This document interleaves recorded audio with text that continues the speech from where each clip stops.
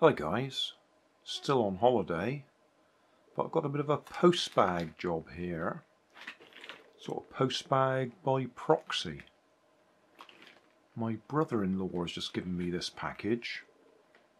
He was sent it by, I think it was Gearbest, one of those companies anyway, as sort of a free gift. And it's 4 of these 6-in-1 solar kits. And it calls it robot kit here, but I've seen them packaged all sorts of different ways. I've done videos on them before, and so they've sent him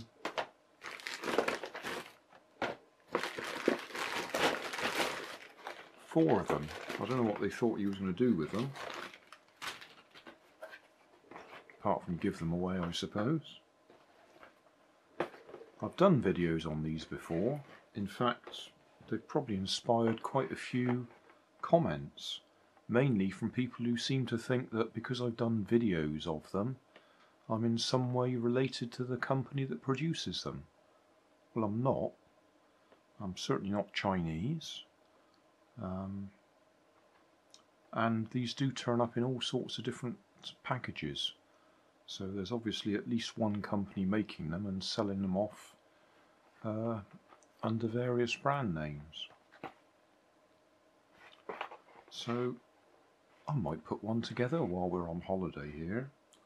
I've got another solar project kit to go through that I put in the box of things to do if it rains. So I might do one, but I'll stop the video there just to say, yes, it's a postbag video. It's a Grandad's postbag, but it's not really my postbag. It's my brother-in-law's postbag. Oh, and just for the sake of it, went to the charity shops today. This is all I bought. Another Rubik's Cube. Cost me 50p. I don't know if the camera will focus on that.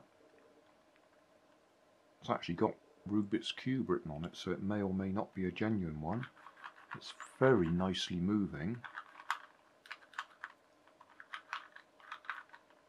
So, well worth 50p anyway. So that's it.